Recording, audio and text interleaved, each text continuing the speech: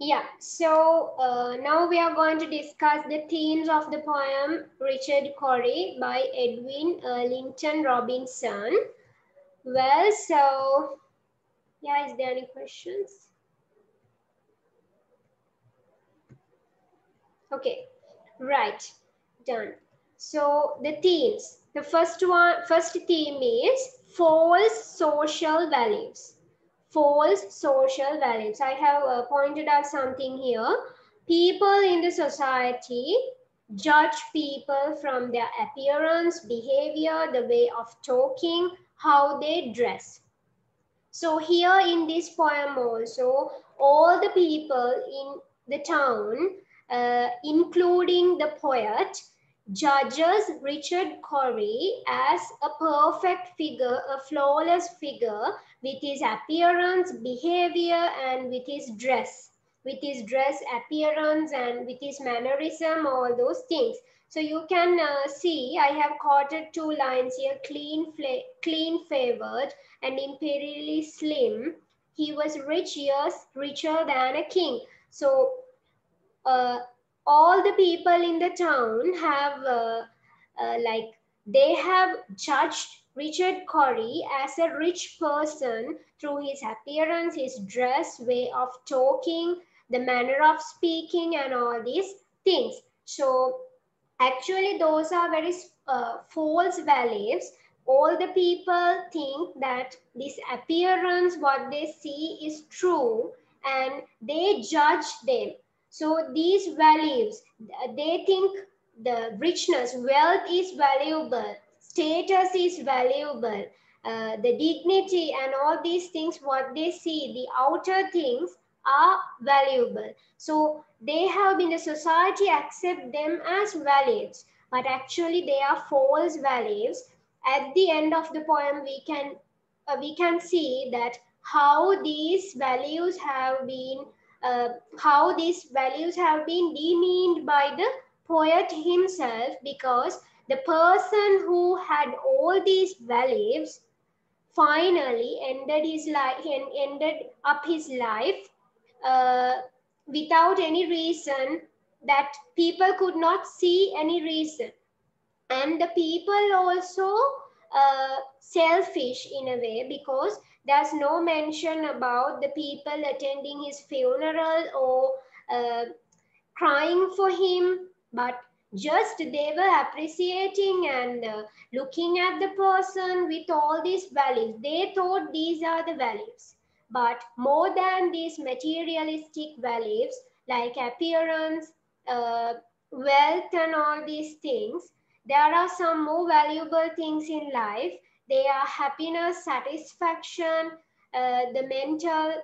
Uh, the good mentality and all these things. But as this person lacked the true social values like happiness and relaxation, happiness and satisfaction, he had to end up his life. So people are always having false values. So if you are supporting this theme, you can also contribute taking some real life examples from the society. Then if you are asked to write it in a answer, you will get more marks for that if you incorporate some real incidents for this. Right, we'll go for the next theme now. That is appearance versus reality. That is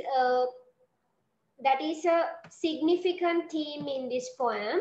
So Richard Cory is nicely dressed, very pleasant, walks lightly but quickly, and greets good morning from the bottom of his heart. With his outer appearance and behavior, he is a gentleman and a great personality without problems. So that is his outer appearance.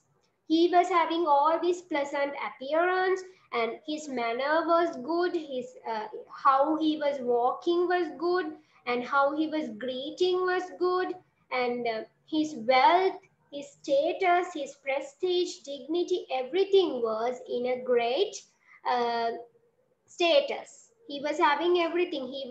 He has fulfilled all these things. So the person with his outer appearance, everybody judges him as a great personality, a real gentleman, and a flawless man. But in reality, he was suffering from unreachable, and unbearable problems that might be the reason for his death. He was not satisfied inside. Though he had all those materialistic deeds, materialistic wealth, and everything, he was not really satisfied about his life. So that's why that's the reason for his death, for his suicide, to ending up his life by himself. So that may be the reason. And I have quoted two lines here: admirably schooled in every grace, but in contrast, went home and put a bullet through his head. For the people, he was a king, a divine figure, but in reality, that was the appearance. Without appearance, he was like a king. He was a real gentleman, a divine figure. But finally, he ends up his life with a bullet. So that is went home and put a bullet through his head. So that's it. The contrast is the appearance versus reality is one of the main themes in this poem. Well, so we can go for the next theme. That is different perspectives of social standards. Now, the meat and bread in this poem, mentioned in this poem, tells you something about the two classes, the high class and the lower class. So meat signifies the high class, the high status, the upper class, the people, the well-to-do people, and bread signifies the poverty, unsatisfaction, dissatisfaction, and all these things. So people in the society have different perspectives according to their social standards. So as Richard Cory was in a great standard, people wanted to follow him. People wanted to look at him. People wanted to be like them. So the people had high thoughts about Richard Cory, and they thought that Mr. Cory is perfect and flawless. So as he was having wealth and he was in a higher standard, that was his status, that was his social class. So just because he was that class, people had high thoughts about this man.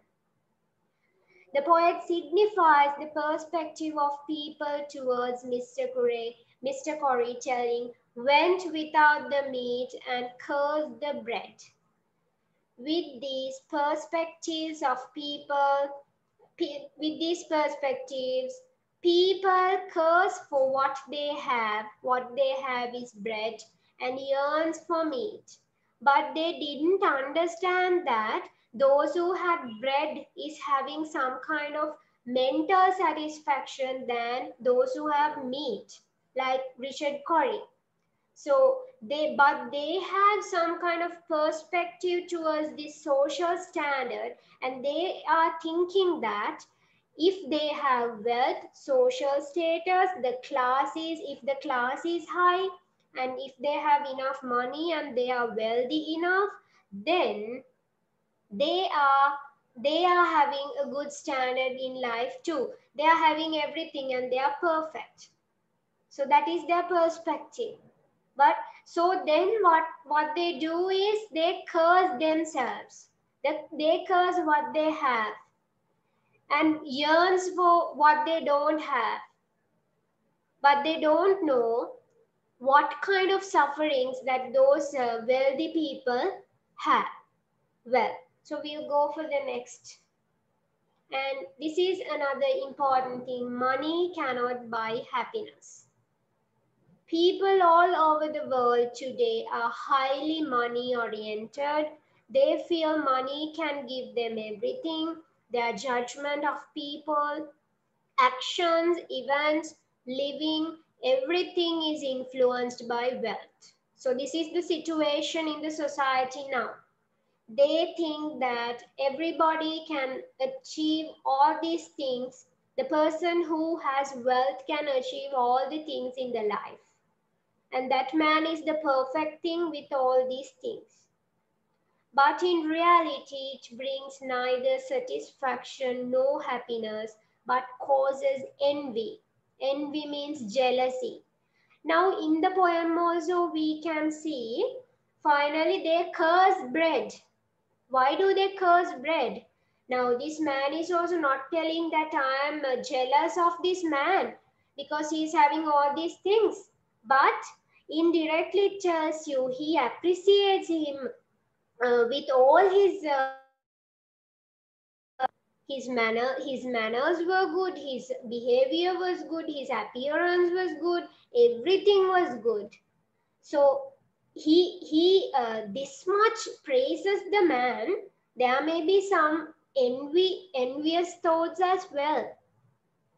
Maybe some envy is with him, the person who writes the poem and the admirers of the town. That's why they are cursing bread and yearns to have meat. And they tell that he's a king and they want to be like him. They want to be like him.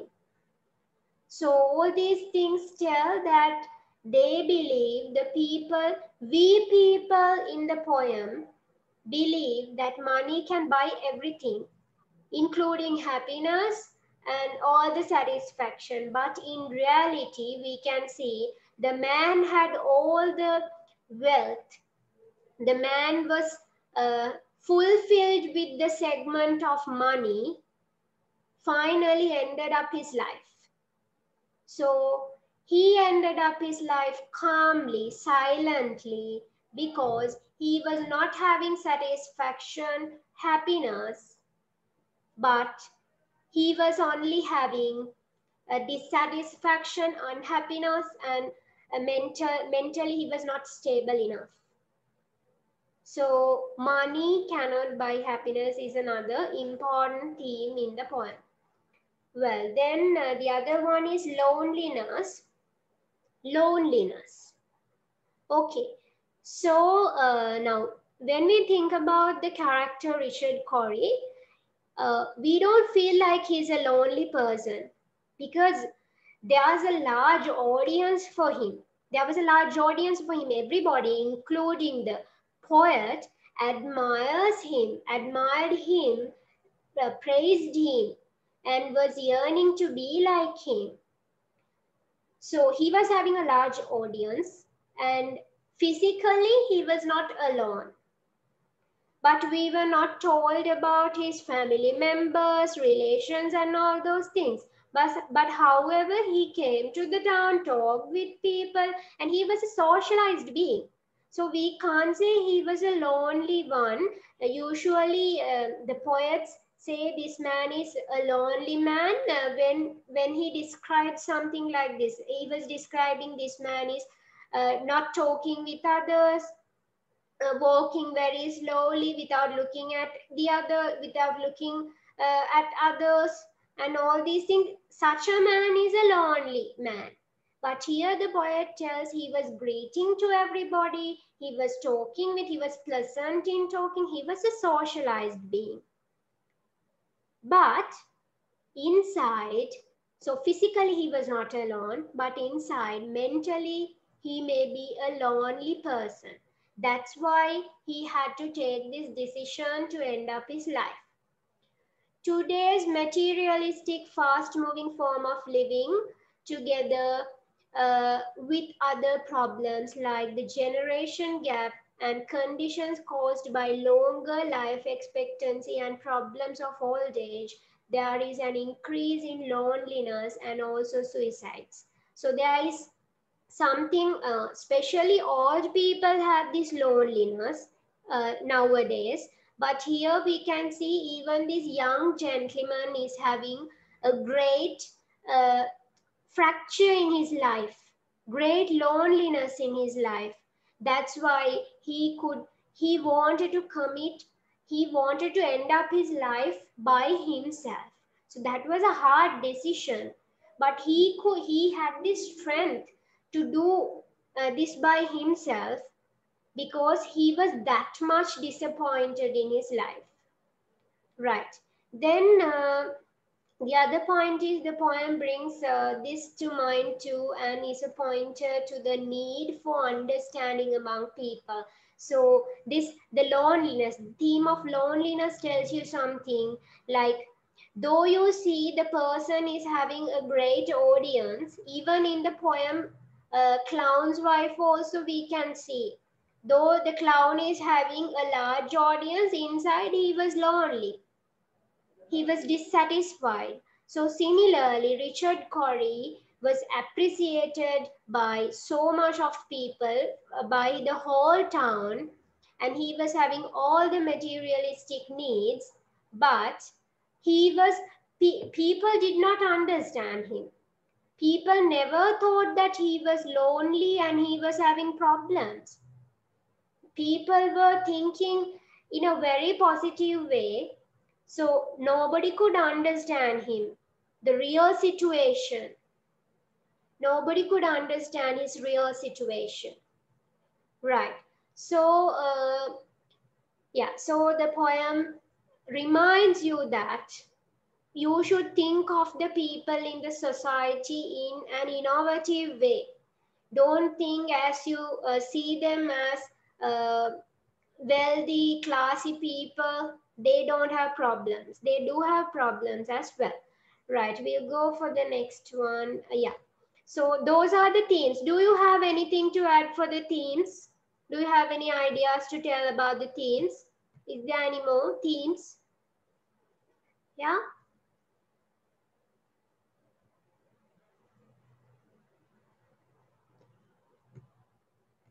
Okay.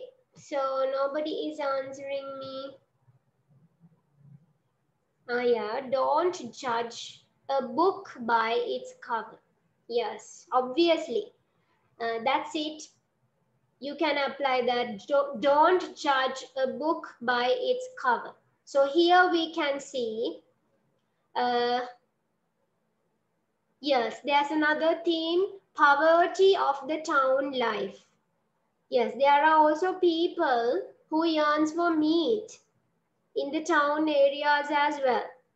Yes, so the two themes also we can include here. Don't judge the book by the cover. So here the book is Mr. Richard Cory. Everybody judged him with his outer appearance, but finally the inside him was a tragedy. Right. And the other theme was here, poverty in the town people. So although there are some rich people here, there are also some poor people living in the same society. Right. That's it. This is the end of the discussion of the themes of the poem Richard Cory. So if you like to join my online classes, grade 10, grade 11 and revision classes, just drop a message to 076 5785 134. And if you have not subscribed my channel Literature Warriors, subscribe the channel and press the bell icon. So thank you all for watching.